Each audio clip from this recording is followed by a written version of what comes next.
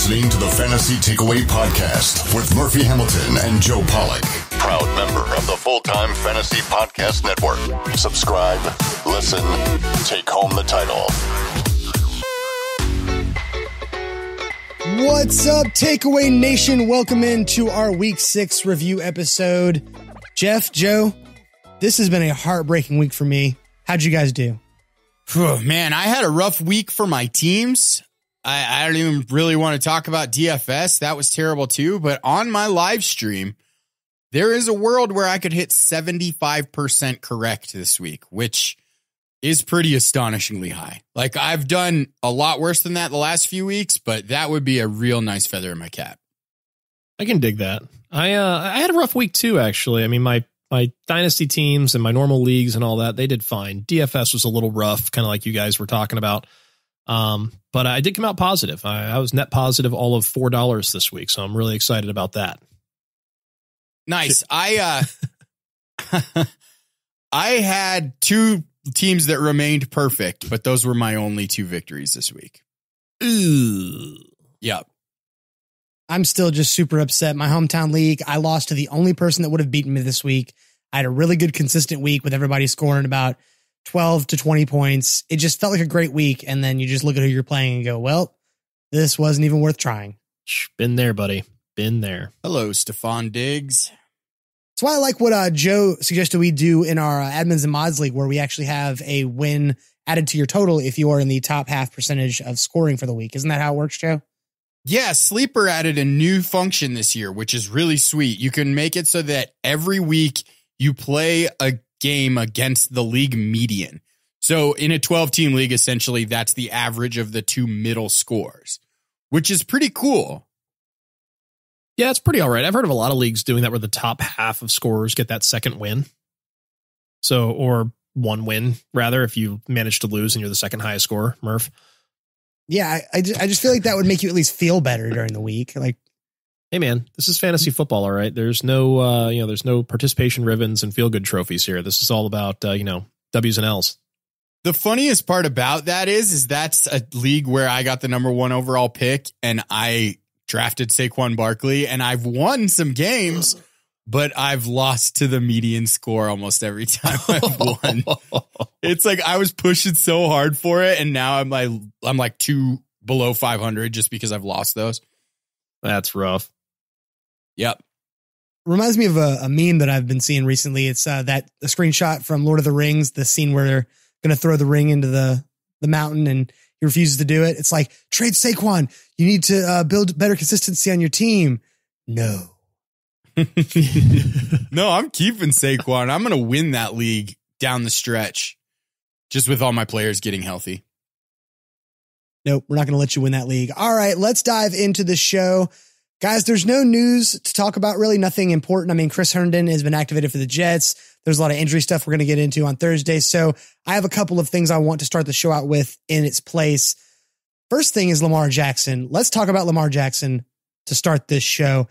This weekend, he set an NFL record as the first quarterback to throw for 200 yards and rush for 100 yards in the same game. And he's on pace to break Michael Vick's single season quarterback rushing record. I believe it's about 1,210 yards I've seen as the estimate. Where do you guys think he'll finish the season in fantasy? Quarterback 1, 2, 5? 3. Quarterback 3. That's where he's finishing. You seem very confident in that. I don't know who's finishing 2, but number 1 is going to be Patrick Mahomes. He's going to get it together with this whole Tyreek Hill thing back in action. Number 2 is going to be a passer, probably Matt Ryan. Number 3 is Lamar Jackson. Lamar Jackson's going to kind of poop the bed on occasion. He's not going to throw for that many yards, but he's going to run those games, so he's going to have 15 points. Where's Mr. Wilson in your equation? I think Russell Wilson is a guy that's going to end up being hurt a little bit by his low passing volume. I'd say he's 4 or 5. Still going to be solid as all hell, though. Yeah, I don't know that he doesn't finish in that top 1 or 2. And the only reason why is if he stays healthy, he's running for so many yards right now. I didn't check the on pace fours, but it feels like he could go well over $1,000. It just kind of feels like he's on his way to that. And when I look at guys like Lamar Jackson, Russell Wilson, Deshaun Watson, Pat Mahomes, I see 4 guys that could be the top 4 in any particular order. So I'm not saying he's going to be one, but he's certainly going to be in the top 4.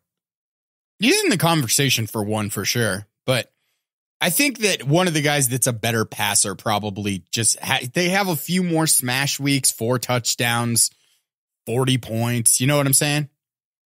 I think what'll be really telling is by the time we get to about, week 11, I think that might actually be the week Seattle plays San Francisco.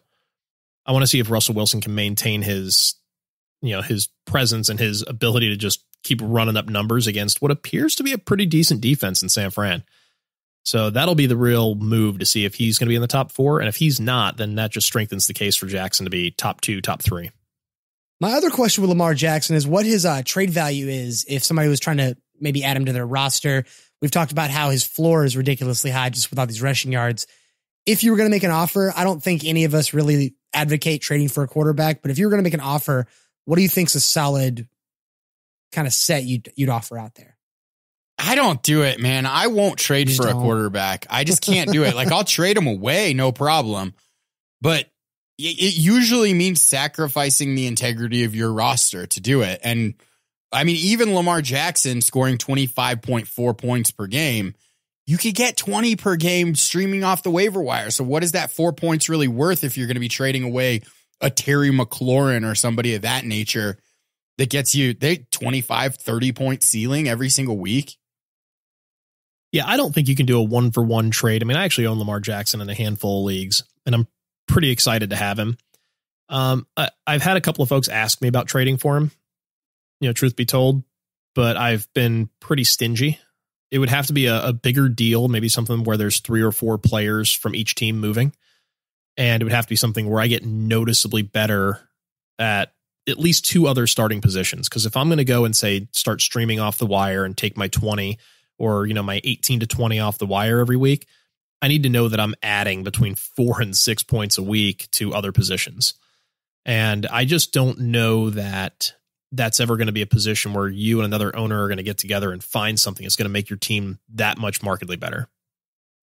1,226 and 2/3 yards. That's the pace right now. Good gravy. Well, I said it'd be over $1,000.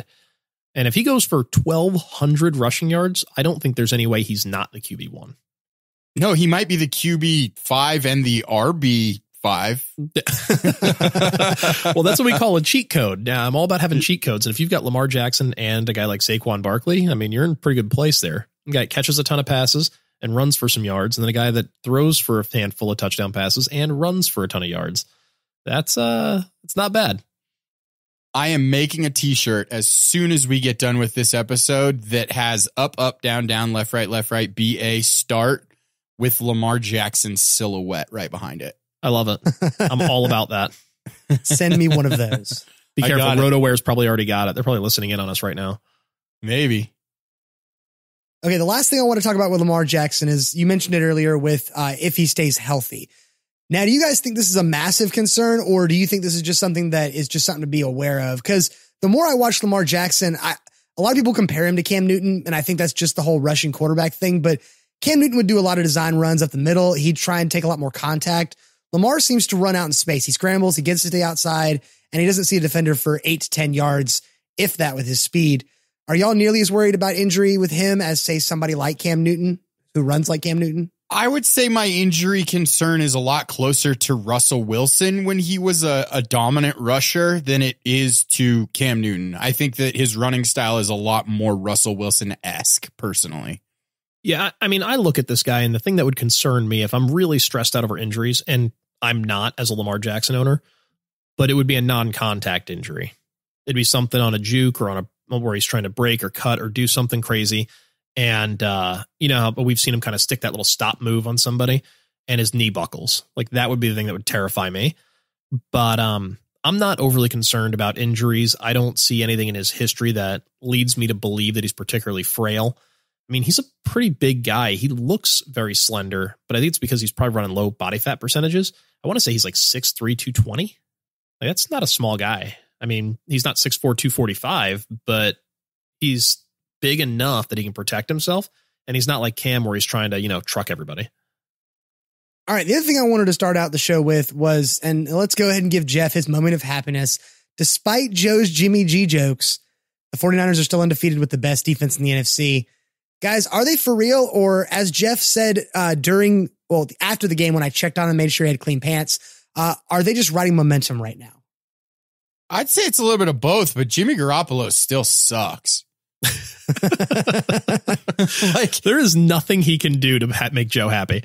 Well, I mean, like, watch him play. He's just an average quarterback. Like, he's not Blake Bortles. He's better than Jared Goff at this point, I would say. But if people are putting him because of this 5-0 record up there in that elite tier of quarterbacks based on his contract and the record, and he's not that good. He's just an average quarterback. The running game and the defense are what he's gotten this team to this point. I don't want to say a Jimmy G apologist, but I'm not going to say the guy's elite. He's nowhere near being elite. He's certainly not a bottom third quarterback. He's in one of those middling groups. And unfortunately, the NFL is a league where you have to overpay for quarterback. And we found that out with guys like Kirk Cousins, where he got $84 million for 3 years guaranteed. Like, that's ridiculous. And Jimmy G was going to command money like that without any real starts under his belt. So the Niners had to pay him, and they knew it. So contract notwithstanding, we're talking about a guy that can put the 49ers in position to win and not completely piss the game away. And that's really all they need right now, because the running game has been pretty dominant, even with our bookend tackles both being down and out right now. And that defense has been swarming. Every week, I just come away really impressed with that front four. And every year at the draft, I'm like, why are we drafting more and more D linemen? Well, now I get it.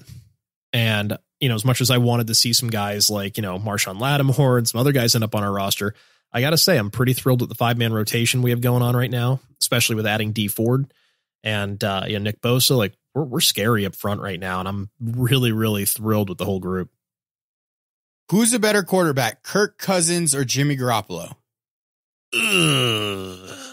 I think they're both system dependent. From a physical, tool standpoint, they're super similar. Maybe I'd take Garoppolo because he's younger, and that's, I don't know. They're damn near the same guy. What about Matt Stafford? I'll take Garoppolo. And it's not that I don't like Stafford. That's really not the case at all. I just, I don't know that I've seen enough out of him throughout his career to feel like he's made the type of progression I would expect from a number 1 overall pick. I don't know if that makes sense, but I guess so. Yeah, he's just not a guy that I've ever been that enamored with. I think if you're putting all of these quarterbacks in a Kyle Shanahan system, I want both of those guys before I want Jimmy Garoppolo. I mean, and all we have is just kind of like the ability to say, well, I guess I'd want that guy or this guy or that guy. I mean, we have Garoppolo there right now, and the 49ers are winning ball games. I keep saying we, and I don't mean to do that. The 49ers keep winning ball games with him, so he's doing something right. And like I said, he's not an elite guy, and as a 49ers fan, I don't view him as such. I view him as a guy that's not going to cost us games, and I can dig that. Jeff, if it makes you feel any better, as much as Joe's going to shit on Jimmy G the rest of the season, he has to deal with a whole season of Joe Flacco, so he has reason to be salty, just in general. If I had Joe Flacco as my quarterback, I'd just be in a deep state of depression. This was the first game that I watched all the way from start to finish for the Broncos this week. It was a boring one, too. Yeah, I mean, the defense has played well. It was a defensive struggle more than it was bad offenses. Well, with Manny Sanders going down, I lost interest in that game pretty quickly. It's fair. Cortland Sutton played pretty well. Yeah, I don't have any shares of that guy, though. I have a ton. All right, guys, that's all I have for intro topics. So let's dive into our cheap date recap. Jeff, you again took the gold this week. You beat both Joe and I. Emphasis on beating Joe. Tell us a little bit about your lineup, where you succeeded and where you bombed. Well, actually, most of my lineup bombed out. So I'll just kind of put it right out there that as a group, we were pretty terrible this past week. But, Cousins got 31. That was a 6X value at quarterback at $5,200. Felt pretty good about that. Still pretty thrilled with Cousins moving forward for the next few weeks. It was Steph Diggs week. Called that out at $5,900. He was criminally underpriced. 46.5 points or a 7.88X. Those were the two guys that really crushed it. Adrian Peterson delivered, but everybody else was under like 2.5X. It was pretty bad. D-Hop didn't deliver. The Dolphins didn't deliver. D.D. Westbrook failed. I mean, everybody else was a disaster. But Cousins, Diggs, I guess we can say Adrian Peterson was a win, but it was a win, but it didn't feel good. Felt a little dirty. All right, Joe, I'm going to run to you next. Anything you want to bring up on your lineup? You were in third place this week, place we like to put you, but did you have anything you wanted to comment on? Success, failure? I think at some point we're just going to have to admit that making fun of me for DFS is like making fun of your brother that gets hit on the head and can't speak anymore, because I suck at this. I don't know, man. Like Josh Rosen was a big stab and swing and a miss. 1.4 points will screw your team anyway. Chris Thompson dropped a touchdown and got hurt. Alvin Kamara, I probably would have changed out just based on that little injury concern that he had if we'd have done this later in the week. Cooper Kupp totally crapped the bed. Chris Godwin was really the only thing that looked good on this. Chris Godwin had 28.1, 4.19x. Other than that, this was an incredibly forgettable week, except the 49ers defense. That was a good call. Yeah, you got 3.7x out of the Niners D. And I think, they should be a pretty reasonable defense to play moving forward just because of sack points. Yeah, not even just for DFS. Like if they're still out there on the waiver wire in your league, go spend a little bit of fab, because I think that they're actually going to be a week in and week out play. Yeah, I have one league that I play team defense in, and it's actually a dynasty league. The 49ers were just sitting on waivers to start the season. And I say start the season, this was in like July. So I grabbed them and stashed them. Feeling really good about that because the Eagles were the other defense. I picked them up on your advice early in the season in one of my leagues, and then last week I grabbed them because most people were scared and they were dropping them with this Rams matchup in mind. And I'm like, I don't know, man. That offensive line is so bad. My entire philosophy when it comes to fantasy football is to always play on other people's fear. When people are running away from a player, I generally like to step towards them. I put in so many Diggs trades and I couldn't find one. Really? Not one? Yeah, I couldn't find anybody to sell him. Man. Yep. All right, one this with my lineup. I didn't do that great either. Joe and I had some similar big money players. I'm pretty proud of my Chris Carson pick as a pay down at running back, getting 4.82x. Value's pretty solid. And only 6,000 this week. Tevin Coleman was my cheap debt running back, 14.1. Again, pretty solid. Otherwise, Cooper Kupp, crap the bed like Joe said. Delaney Walker, 7.3 is respectable for a tight end, but right now tight ends are having a bounce back season, so respectable is not going to cut it. And Gardner Minshew just crapped the bed, 5.6. Gardner. I mean, I put real money into your lineup. By real money, I Minshew.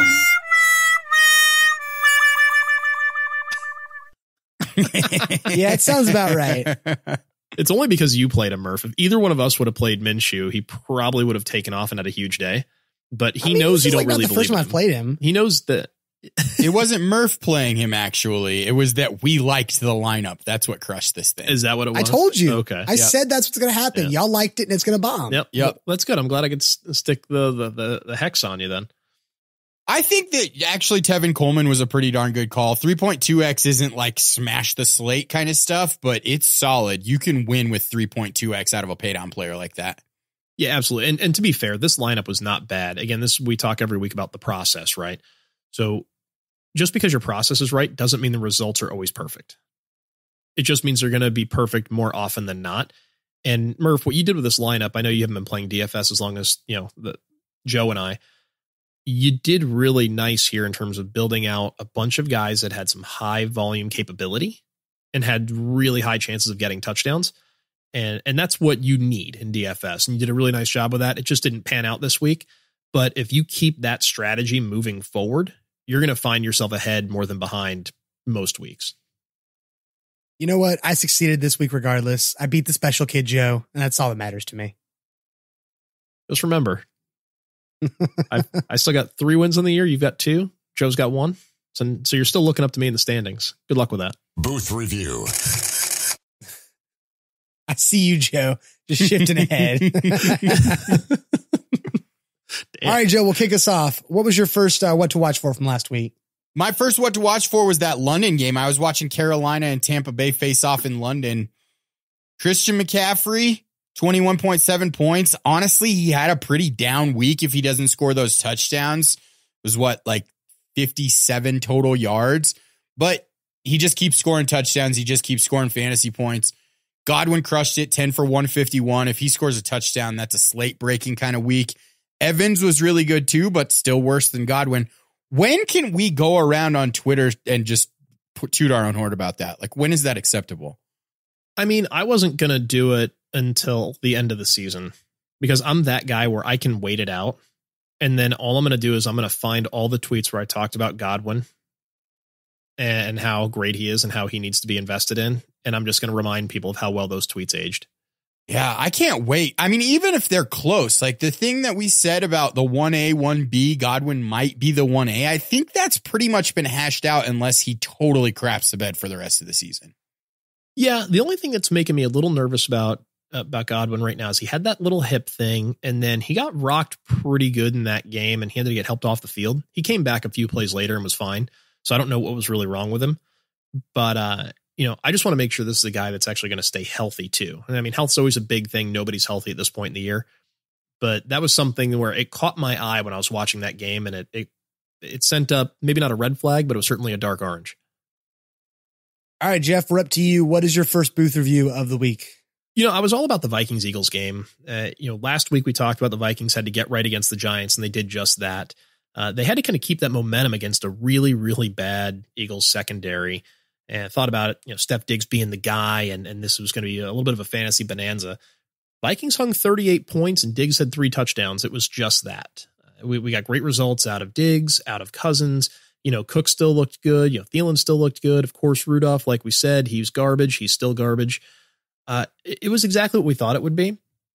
And I think this offense might be figuring it out where they can't just let Cousins throw it 5 times a game. They have to let him air it out a little bit. He's a rhythm quarterback. He needs to get those reps in.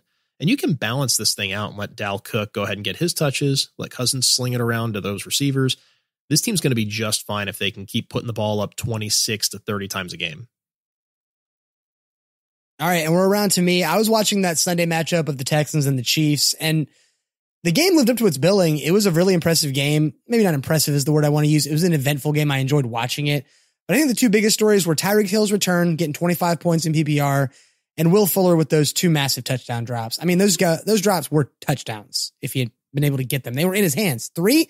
I only saw 2, Joe. He dropped 3 passes that easily could have been touchdowns on different drives too. Like he could have had a slate breaking week again and he dropped it.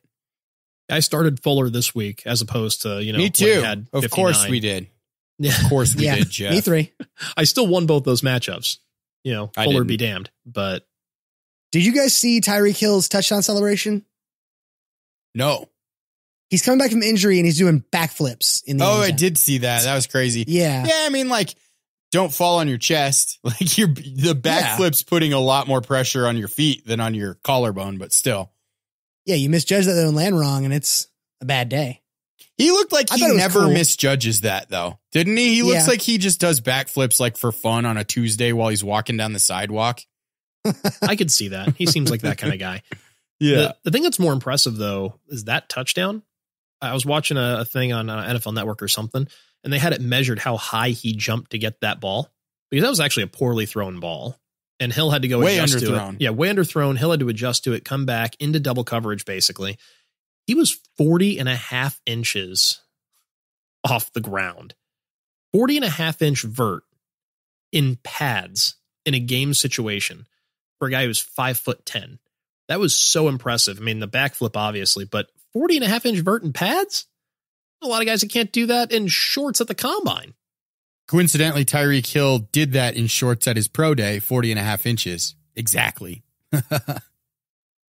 I bring up memes a lot, and I saw another one that pertains to the Chiefs. Do you guys agree with the fact that Sammy Watkins is essentially the NFL equivalent of the McDonald's ice cream machine? I saw that and I was like, that is the perfect analogy. Absolutely perfect. It's so good when it works, but never out there. Oh, God. Yeah, fun fact, in high school, me and my best friend would go from McDonald's to McDonald's. Like, we'd get it in Daphne where I live, and we'd drive 15 minutes down the road to the next McDonald's and just have an ice cream cone at each one. It was so good we called it kitty crack. Nice. Because we're stupid, but it seemed fitting. All right, enough of me. Joe, we're back to you. What is your second booth review for the week? Austin Hooper, man. 25.7 points. He leads all tight ends in targets. You guys know he's on a 293-point pace at this point. Kelsey scored 294 last year. Austin Hooper is legit right now. He's had some really, really juicy matchups, so I'm not expecting him to outscore Kelsey, but he's good, man. He's really, really playing well. I got him as a throw-in on an O.J. Howard trade. Boom! Wow. That happened in, let's see, that was before the season started. That was preseason. I moved on from O.J. Howard. And what's awesome is I got 4 players, and I sent Howard like a draft pick or something like that. But Hooper ended up being a stud there. And I think I got like Damian Williams and something else. This guy was really hot on O.J. Howard. And feeling pretty great about that trade right now. Now that you're bragging about that, do you know what's going to happen? Oh, he's going to all over himself. Hooper is going to poop the bed completely, and O.J. Howard is going to get traded to the New England Patriots and be the number 1 tight end for the rest of the season. You shut your mouth. That is awful. That's the worst thing that can ever happen. I mean, even if Hooper just, totally bombs out, O.J. Howard going to the Patriots is awful, and you should never wish that on the rest of the NFL. I know, but it's going to happen. I mean, I hope the fantasy gods don't smite you for that. They'll smite me by doing it. No, that is the smite. Hey, dear fantasy gods, Joe doesn't mean it. Please don't let O.J. Howard get sent to the Patriots. Amen. He's just trying to hurt me, man. I already have Hightower in the Patriots, and it's hard enough to root for my Alabama guys when they're on a team that I hate in the NFL.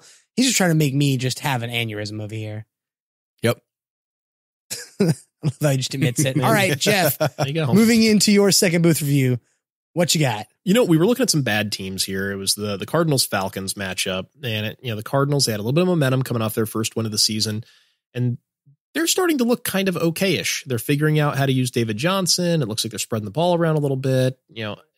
This Falcons D was susceptible to getting beaten in the passing game. That's how Arizona wants to beat you. So it looked like a matchup made in hell for the Falcons. And it was. To lose 34-33, if you put up 33 points and lose, it's a bad day any way you cut it, especially when your head coach is also your defensive play caller in Dan Quinn. His job is absolutely in jeopardy right now. I don't have Schefter telling me anything. I'm not an insider here. I'm going to go out on a limb and say that if he doesn't make some very serious changes defensively before this thing's over, he won't have a job when this thing's over. It's going to be pretty ugly, I think, in Atlanta if they don't get it right real quick. And poor Matt Bryant had to buy out a liquor store after that game. He was looking so depressed on the sideline. Yeah, I mean, this Falcons team is way too talented to be 1-5. I get losing Keanu Neal, but losing your starting strong safety isn't enough to take you from being, say, 4-2 to 1-5. This is a good enough team where they have a solid quarterback, solid enough position players. The O-line has been a little beat up, but again, they're not suffering from injuries that are that far above any other team in the league. So to go from being a really competitive team at say 4-2 to being 1-5 is pretty embarrassing. And it comes down to coaching. And I'm starting to wonder if Dan Quinn's got a job before week 17. Again, how do you mismanage what essentially could be the best wide receiver core in the NFL? I mean, I'd take Julio, Ridley, and Sanu over like half the league, if not more, right now. More, for sure. They're a yeah. top 5 trio, for sure. Yeah, I think it's top 5 trio. I mean, when you think about Tampa Bay having Evans and Godwin, like they might be better just because their top 2 are so much better. Thielen, Diggs are pretty good pairing there, but still we're talking about a very, very good group of wideouts and a very solid quarterback. He's a proven guy that can get it done. And Dirk Cutter's been there with this team before. This shouldn't be that much of a departure from things they've done recently. So something is broken in Atlanta, and I'm starting to wonder if the message from Dan Quinn has gotten a little stale. All right, and we're back to me to round this out. We talked about the Niners earlier, but again, holy cow, I just didn't see this game coming. The Niners played very well outside of Jimmy G. There you go, Joe. I'm on your side for one thing. He didn't play bad either. He did his job. He's just not that good. It's more than you can say for Jared Goff in that game. At least Jimmy G did his job. Jared Goff is bad, man. There was this, there's a story. Russell Wilson, his helmet communication went out in that drive on the third quarter, and he just started calling the plays and drove him down for a touchdown. And one of the comments on that post, it's the funniest thing, said, Jared Goff would have actually died if that happened. It's so legit, too. It's so legit. It's weird. As soon as you said he just decided to start calling plays himself, I immediately got Bill O'Reilly in my head. Yeah, we'll do it live. Essentially what he did. Yeah, totally. I mean, Russell Wilson's good enough to call his own plays for a whole drive, though. No problem. He's good enough to call his own plays for an entire game, if you ask me. He should just call all the plays. They looked the best on that drive that they did out of the whole game. Right. Well, they need to put the game in the hands of their franchise quarterback more often. And Russell Wilson, so we talk about Jimmy G, he's just a guy, right? He's an average guy, maybe average to above average quarterback. Russell Wilson should be considered an elite or very near elite quarterback. And those guys are very few and far between that can actually play at that level and call their own plays. I look at guys like Aaron Rodgers, Russell Wilson, Tom Brady, Drew Brees. So I'm Ben Roethlisberger probably could do it when he's healthy. Actually, Roethlisberger's right there, I guess, too. Rivers could be right there. I wonder if Roethlisberger did it, if they'd ever run the ball in Pittsburgh. No, they wouldn't ever. Right. And that's where he'd throw it 600 and some odd times and then they'd miss the playoffs. So I don't know if I'd trust him to call plays, but I feel like the other guys, and maybe Rodgers actually might be a bump below a guy like Russell Wilson. So I think Russell Wilson understands how to use the run to complement what he does well. And so he's not going to be afraid to calling run plays. But Rodgers, he doesn't like handing the ball off. Roethlisberger doesn't like handing the ball off. So it might be a much shorter list than we thought. Maybe it's more like Breeze, Wilson, Brady. Do you think Matt Ryan is a robot enough to call his own plays? Because he's a total robot quarterback, but he's good at it. I don't think from a talent standpoint, he holds a candle to the other guys we talked about. And that's what keeps him off of that kind of elite threshold. I think mentally he can process it quickly enough and he could probably be an elite level play caller, but I don't know that he's ever going to be an elite level quarterback. He's that guy that's always going to be kind of like top 10-ish, but never be. Or number 2 out of 3 years, Well, from a fantasy standpoint, I mean, from an NFL standpoint, right? So we're talking about calling plays and playing at an elite level. I know. I'm just messing with you. Something that really impresses me about Russell Wilson is I was reading an article earlier about why he should be in the MVP conversation. And he apparently talked about in an interview after the game that, he hasn't missed very many games in 8 years. He's been constantly studying. And at this point, he feels confident enough in his game that no defense can throw anything at him that he won't recognize, that he can't adjust out of, which if you've got a guy who has the talent to not only, show that he can call his own plays, but can also really just read every single defense, that's dangerous. And I really do hope he's in the MVP conversation, say week 15, week 16 still. Yeah, I think Russell Wilson's in the conversation for best quarterback in football. Yeah, he's never going to get there in terms of the numbers with the volume that they have in that offense. But if he played in an Andy Reid or a Kyle Shanahan system, he would be putting up these insane numbers all the time. He'd be Pat Mahomes before Pat Mahomes. Yeah. And when I think about Russell Wilson, I do think about an elite level quarterback. And for me, just to clarify, I think people throw around the elite term. Elite is the top 10% as far as I'm concerned. So in the NFL, there's 32 starting quarterbacks. I want the top 3. Those are my elite guys. That's why I like to use the term elite or near elite. So if you're 4 or 5, you're not elite, you're near elite. The takeaway. All right, we've done our booth reviews. Let's talk about our takeaways from the week, things we weren't looking for last week, but kind of popped out this week. I will start off. Guys, in the Miami-Washington game, there was a whole lot of burning garbage on the field for 60 minutes. However, towards the end, the Dolphins let Fitzmagic come in and almost make the comeback. But they weirdly went for the 2-point conversion at the end of the game, thinking they'd get that when they haven't been able to score pretty much all day. Do y'all think this was a tanking decision? I think that was certainly part of the thought process there. I think that if you go out and you tie that game, it doesn't do anything for you. But if you go out and you win that game, it's a little feather in your cap. And if you go out and you miss the 2-point conversion, you're still getting the number 1 overall pick because the other team that you were playing was in that conversation as well. I stopped watching that game after about kickoff. So I didn't even watch any of that. You have red zone, man. You don't have to focus on the game. You can just see it when they're scoring. Well, so here's what I do. Actually, I have 2 TVs that I stare at. on my wall, and I run Sunday Ticket on one where I kind of rotate through games that matter. And then on the other one, I play whatever the local game is. And the Redskins Dolphins game came on, I think, during 2 commercial breaks, and I changed it at my soonest convenience. You go for 2 there. I get it. Yeah, play to win the game. It gets your guys pumped to go for 2. I don't want to say it was a tank move, but I don't know. It's pretty close. Like you can't be feeling great about your odds this season. So you got to just push all your chips in the middle of the table and hope for the best. All right, Joe, what's your takeaway from week 6? It ties right into what Jeff was saying about the Atlanta Falcons. Matt Ryan is going to be a top 3 quarterback rest of season and, including right now, because that defense is so bad that they're just going to have to throw and throw and throw and throw. And he's going to get there just on volume alone. He's never going to be in the MVP conversation because they're not going to win enough games to get him there. But he's a good quarterback in a situation that's insanely good for fantasy. If you own him, you should be very excited about the future.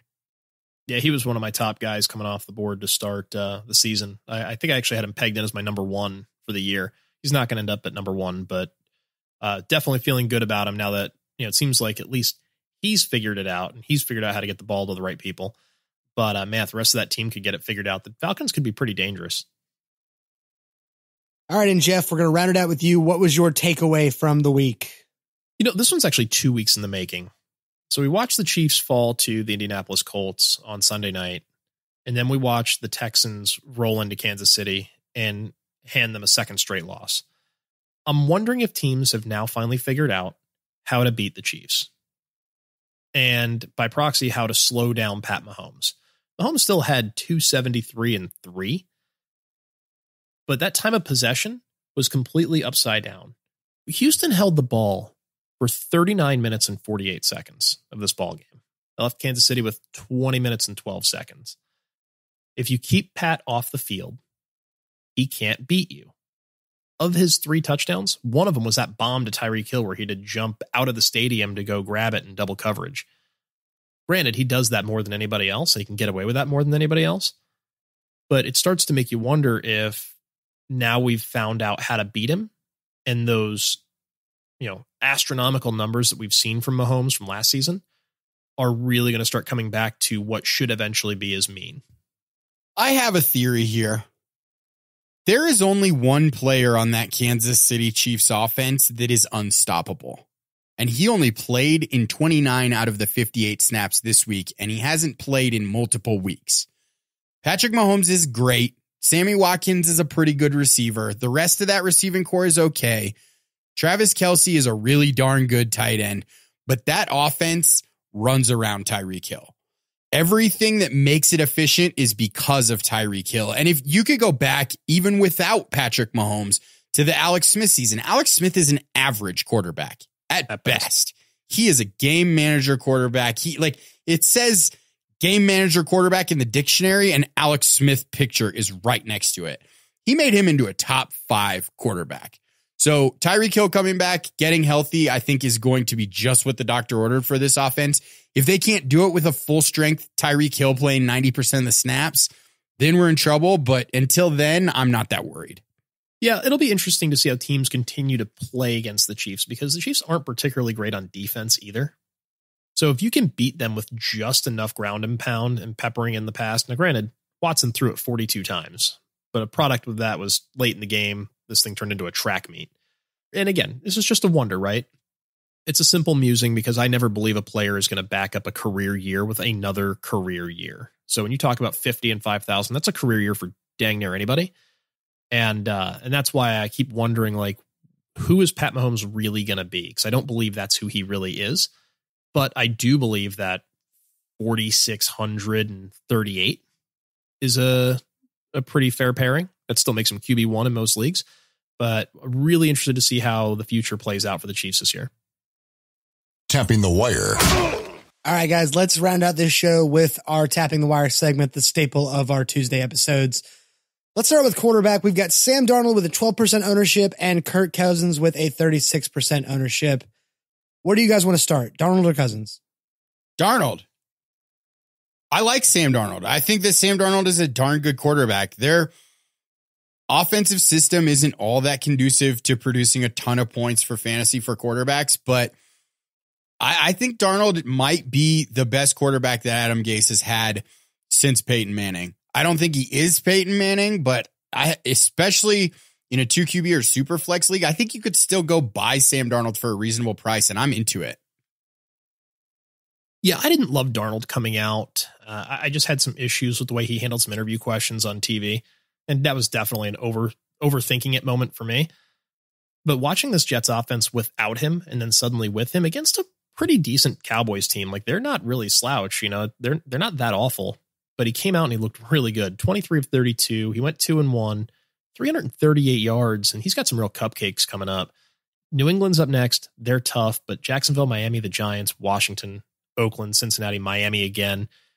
He's in line for some pretty big numbers here.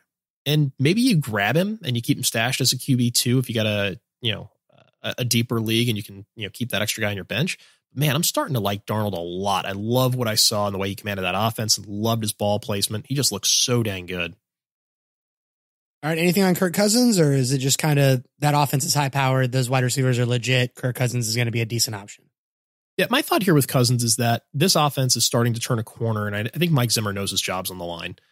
I doubt very highly they start to slide back into that whole, let's let Cousins throw it between 5 and 10 times a game.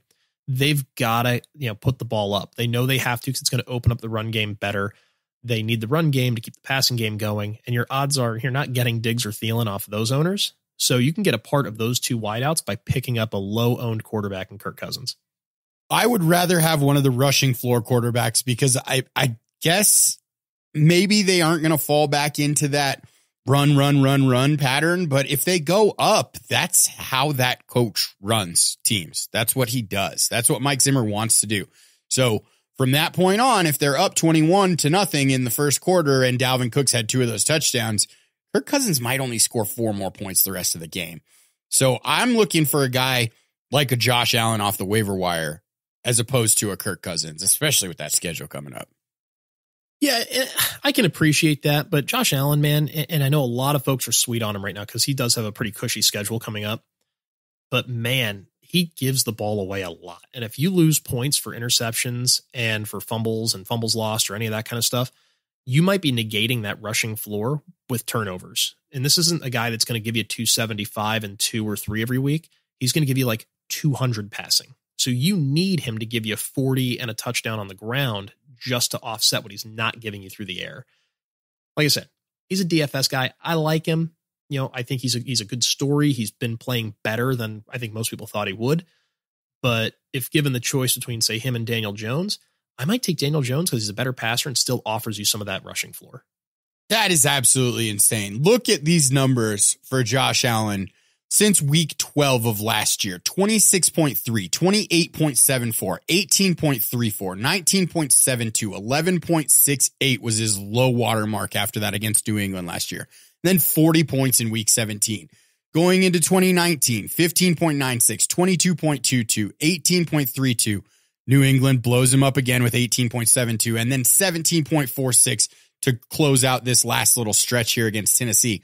The floor is safer on Josh Allen than it is on Daniel Jones. Certainly. Well, you also need it. It's that floor you desperately require those rushing points because he doesn't give you anything passing. At least Jones is giving you something through the air passing. Even with guys like Shepard down, you still get Saquon coming back. Evan Ingram's going to be back. You still have Golden Tate there. When I'm signing a quarterback, when I'm bringing a guy onto my roster, for fantasy or whatever, I'm looking for a minimum of, hey, I need 275 and 2, potentially 3 out of you any given week. That's kind of the marker. If you're giving me rushing, then I'm really dancing around. But if I have to rely on 45, 50 yards rushing plus a touchdown just to make up for the passing you're not giving me, that terrifies me because if a team decides to just play contain on him and he's not getting forced out of the pocket where he can go run around, there's not enough designed runs for the guy to make it worthwhile. And I get what you're saying. Last year, he caught a lot of people by surprise, but Blake Bortles did that to people too. And, Marcus Mariota did that to people too. And those guys are, now playing number 2 roles on their respective teams. I just can't get excited about it because I don't feel like the sustainability is there. because the NFL always catches up. So, and again, it's a matter of strategy and the way you want to play it. Josh Allen, tons of upside. I won't dispute that. He gives you a rushing floor. I won't dispute that. But the way he plays lacks long-term sustainability, especially if you're playing in a keeper or dynasty format. If you're just doing single year redraft and you just need a guy for this week, next week, and the week after, whatever, man, go get him because he's probably going to give you some decent numbers the next 3 weeks. But if I've got to trust him with my fantasy championship on the line, I might be a little more terrified because he gives me those butterflies. I don't hate that take, but man, was Daniel Jones a bad example for your argument there. He's thrown for 225 yards or fewer in each of the last 3 games. He has 2, 1, and 3 interceptions, and his rushing ceiling in those games was 33 yards. True. And I use Daniel Jones based on just what I've seen on film, not so much the fact that he's had everybody around him dead. He showed up and Saquon Barkley got hurt. Their biggest weapons off the field. Evan Ingram down, Sterling Shepard out. They just finally got Golden Tate back. He's been playing with not even Division I wide receivers out there. These guys have been pretty rough. He probably had better receivers at Duke. I'm looking for this team to start coming back together and start seeing more of those weeks like the first one he came out and he put up, 25? How many points did he have in that first week he started? 34.2 against Tampa Bay. Yeah, 34 points against Tampa. Now, Tampa's not a great defense by any measure, but if you're telling me that, he can get 2/3 of that most weeks with a healthy group or even near healthy group, I'm not mad about it. I'll take it. But you got to force a lot. And a lot of those interceptions weren't on him. I watched a lot of tip balls get picked off. But yeah, you're right. Probably based purely on numbers. Not a great example, but I have watched him a little bit. And his maturation as a passer has really impressed me because I didn't love him draft process either. But man, he's come a long way. And I think if I'm building long-term or thinking long-term, it might be a guy I have more faith in. Sure, I can buy the Daniel Jones over Josh Allen dynasty argument. You couldn't pay me to do it next week. Well, Daniel Jones has Miami, Washington. What slack-jawed defense do they have next week? The Giants have the Cardinals. The Bills have Miami. I'm taking Josh Allen against the Dolphins all day, every day. I mean, the Cardinals are a good matchup too, but that schedule stays just as easy for the Bills. Yeah, okay, so I will take him next week. Josh Allen's playing Miami or he's playing Washington. I'll take almost any quarterback playing those two. Honestly, Joe, I'd pop you into my lineup if you were playing one of those two defenses. Don't do that. Don't do that. I'm not physically capable of playing in the NFL. It's a bad idea. But what I'm getting at is that they are so terrible defensively that I don't think it matters who you have. And Josh Allen should be in for a big, big day. I generally just try to position myself. Quarterbacks, I try to steal the productivity of the other guys around them.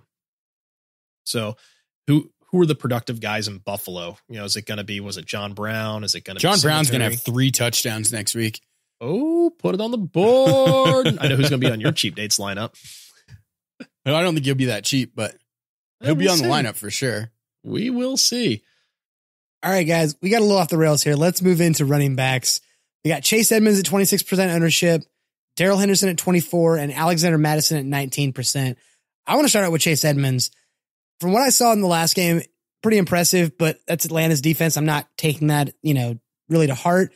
But could this be one of the better 1-2 punches at the running back position this season? I mean, obviously it's not like San Francisco or anything, but I feel like this could be a pretty good tandem to own. He is getting only about a quarter of the snaps, so I'm still kind of looking at him in the Austin Eckler handcuff with value kind of category from last year. But I think Chase Edmonds, if he's out there on your waiver wire and you own David Johnson, you absolutely need to have Chase Edmonds because he's an amazing insurance plan.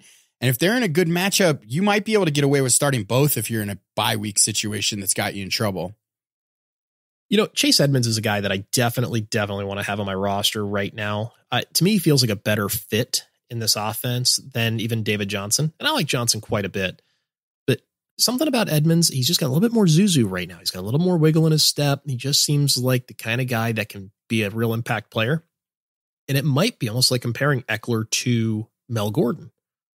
No one's going to dispute Mel Gordon is probably the quote better back. But Eckler might be the better fit and is a little more explosive in his role. So Edmonds is certainly worth having. And if you've got Johnson, you should probably go get Edmonds. And heck, if you're just thin at running back, I might be willing to go ahead and dump some of these guys that aren't performing and sit on Chase Edmonds. All right, so that covers Edmonds. Any tidbits on Henderson or Madison while we're here? Or again, we're just picking up good handcuffs, guys you want to have for down the stretch? I don't even know, based on what we've seen, if Darrell Henderson is a good handcuff. I think he might just be an okay handcuff. Well, I don't think he's the handcuff at all to Gurley. No, Malcolm Brown is, but Henderson is getting some touches at that point if Gurley's down. Yeah, Henderson's not the handcuff at all. It is Malcolm Brown. He's going to be the handcuff to Gurley. Henderson did have 6.2 yards a carry, though, against a pretty decent 49ers defense. He showed a little bit of explosion, a little bit of shiftiness, kind of the things we saw with him at Memphis. And he's certainly a guy worth looking at. I think he was overhyped in the preseason. People were overdrafting him, imagining him as some kind of Alvin Kamara to Todd Gurley. And I think that's a little ridiculous. But 2 targets, he had a catch. Yeah, he only had 9 yards, but 7 for 39. It was actually 5.6 yards an attempt. I'll take it. You know, that's not awful. And if you're telling me Todd Gurley's going to miss another game, Malcolm Brown wasn't particularly effective. I wouldn't be shocked to see Henderson's usage go up. So if you've got a spot on your roster, or if you're dumping a garbage player or somebody who's hurt, hit the IR, Henderson's worth an add. You know, Madison, same kind of thing. If you've got Dal Cook, or if anything should happen to Dal Cook, he suddenly becomes a, running back 1-2 level player. Henderson's third on this list for me, but I think he might be the better stash regardless of injury, because I think that he could have his own value later on in the season. I think the other guys pretty much have shown their value, which is decent, but I think Henderson's could be more. Sure. All right, Joe, any low-owned running backs you want to throw out there for us? We'll run through them pretty quickly. They're all like 5% owned except Darius Geis, but Mark Walton, he got 6 targets in week 6. He was in on 42% of the snaps. He's really become the Kalen Ballage in that offense, and if it ever gets any better, he's a decent stash. Benny Snell, 48% of the snaps. Wendell Smallwood is owned in 0.1% of leagues. If Chris Thompson's down, he might fall into that role. Obviously, that offense isn't that good, but in deeper leagues, you might need him. And Darius Geis is only owned in 26% of leagues. There's a chance he comes back off that IR, so give it a shot if you're desperate. A little something on Benny Snell, and I don't know if you guys noticed this if you watched the Steelers game. Does he look a little slimmed up versus how he looked when he was at Kentucky? Yeah, a little bit. He looks a little trimmed up, and I feel like he had a little bit more burst in the second level there, making a guy miss here, making a guy miss there, little kind of one-step cuts. And, a guy that kind of looked almost like a plotter coming out, he might have a little bit more juice to him than people realized. He's really kind of followed the Jordan Howard path for me. Jordan Howard looked fat last year, and he looks pretty slim this year. So they got off the steak and shake diet and decided to go ahead and go to Panera. Like, what are we talking about? They're hanging out together. That's what's going on. All right, let's dive into wide receivers, guys. We got Jamison Crowder at 50% ownership and Dante Pettis at 22%. Both of these feel kind of self-explanatory, and we've talked in the past about Jamison Crowder, especially with Darnold coming back. I know last week, both of y'all, I think, mentioned that Crowder was getting a ton of targets in that offense with Darnold, so we just kind of saw more of that this week. I do want to ask you how you feel about Demaryius Thomas, though, Joe. I mean, he was pretty relevant this week. Demaryius Thomas is on my lower owned list. He was more than relevant. He played 80% of the snaps. Like, there is a world where he becomes the possession receiver on that team. That wouldn't surprise me at all. Yeah, I mean, it'll really depend on how this offense matures with guys like Herndon coming back, and maybe see if Robbie Anderson gets a few more looks. But Demaryius is a reliable guy, and he knows the offense. Wouldn't be shocked to see him be a usable asset, so to speak, as we move towards the fantasy playoffs. Side note on Pettis, 70% of the snaps for the first time this year. He really could be emerging, and that offense hasn't shown anyone that's emerging as their number one wide receiver yet.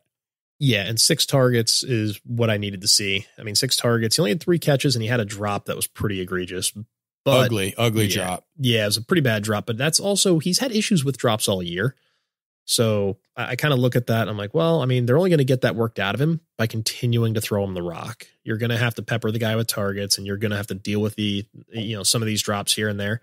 But I always go back to Jerry Rice had problems with drops early in his career too.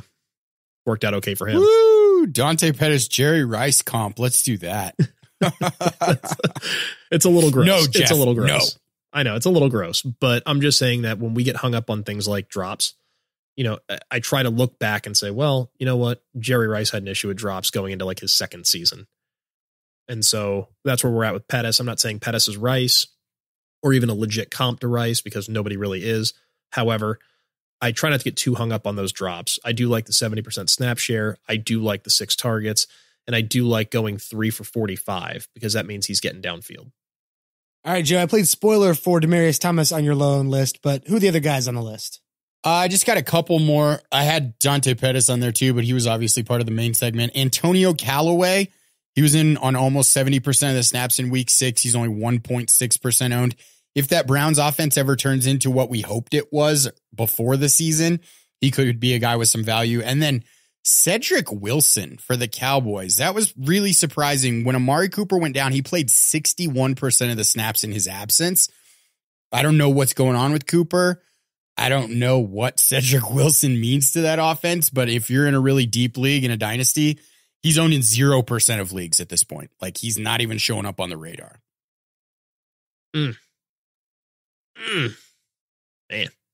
I like it. That's bold. Get it out there. It's deep. Like, that's 30 guys on your bench kind of deep. That's deep. Like, I mean, we're like spelunking now. Yes, we're spelunking without a light at Cedric Wilson. But like, if that's the kind of league you're in, he's worth a shot with 61% of the snaps. I just love that we worked spelunking into the show. Woo! Did the guy who just made the Pettis Rice comparison talk about being bold? I did. Sure did. I did. Hey, to be fair, I did say we're not comparing Pettis to Rice. I'm just saying let's not get too hung up on drops. Let's not mischaracterize what I said, Murph. Let's mischaracterize what he said, Murph. Yeah, that'd be like if Noah Fant snapped off on the sideline at a reporter, and then me and Joe were like, well, Shannon Sharpe had a bad mouth earlier in his career too. But, you got over it. I mean, but he did. I love that comp. I love that comp. I really... Hey, man, I hope Noah Fant turns into Shannon Sharpe. That'd be great. We just named this show the one where Dante Pettis is Jerry Rice and Noah Fant is Shannon Sharpe. That's it. People are going to be like, what in the hell are these people That's talking about? clickbait if I've ever heard of it. Clickbait. Oh, gosh. I like it. Still in Roto Bros format. I love it, Joe. Shout out to the Roto Bros. Chris McConnell, Mark Wemkin. Hadn't said their names in a minute, so go check them out. All right, let's move into tight ends. Finish this up. We got Chris Herndon listed here, kind of the obvious one, 26% ownership. Like I mentioned to start the show, minor news is he was activated. He's on the roster. Whether he'll play this week or not, still up in the air. We'll have more on Thursday with the injury roundup. Still dealing with a hamstring injury, but definitely go pick him up. Joe, any low-owned tight ends you want to throw out?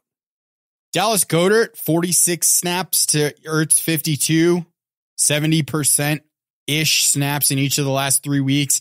And Ricky Seals-Jones, he had a 68% snap share and 6 targets. Could be a fluke, but if you're in a deeper league, he's only 2.6% owned. I don't know what the status is on Njoku, but RSJ could be a decent streamer. Ricky Seals-Jones is a thing that the fantasy community has been trying to will into existence for a couple of years now. And I can't buy him. He makes me sad at this point, and I can't do it. I really need you to help me here. Sell me on some RSJ. I can't at all. I think it's probably a fluke, but I think if you're trying to pay down at tight end for DFS and you make a lot of lineups, he's a decent flyer. I'm not selling you that he's going to be a thing season long. I just think, if a guy's on the field for 68% of the snaps and you're searching for a touchdown in a good matchup, it's worth a shot. How about Dawson Knox? I love Dawson Knox. I think we've talked about him so much on this, but he's coming off the bye week, so he's definitely going to be out there. Yeah, I mean, we're talking 5.5% or so owned, 6% owned, and a great matchup as we talked about with Josh Allen. So there could be some Dawson Knox love in our near future. All right, guys, and that'll do it for our Week 6 review show. This was fun. We made a lot of weird comparisons and a lot of Jeff jokes. Par for the course. We'll be back on Thursday with our Week 7 preview show, our what to watch fors, our cheap dates, all the good stuff. Maybe a few less Jeff jokes. We'll try. No promises. Not going to happen. There will only be more Jeff jokes. You're welcome. We'll balance it with Jimmy G jokes. How does that sound, Joe? I got it. On it. Getting his notepad out right now, starting to think him up. Yep. All right, for Jeff at NFL_DiMatteo, for Joe at Human Stat Sheet on Twitter, and of course myself at MurphyFFT, or find us on the NFL Fantasy Football Discussion Group on Facebook. We'll see you on Thursday. Bye, guys. Later. I love Knox. Of course you do.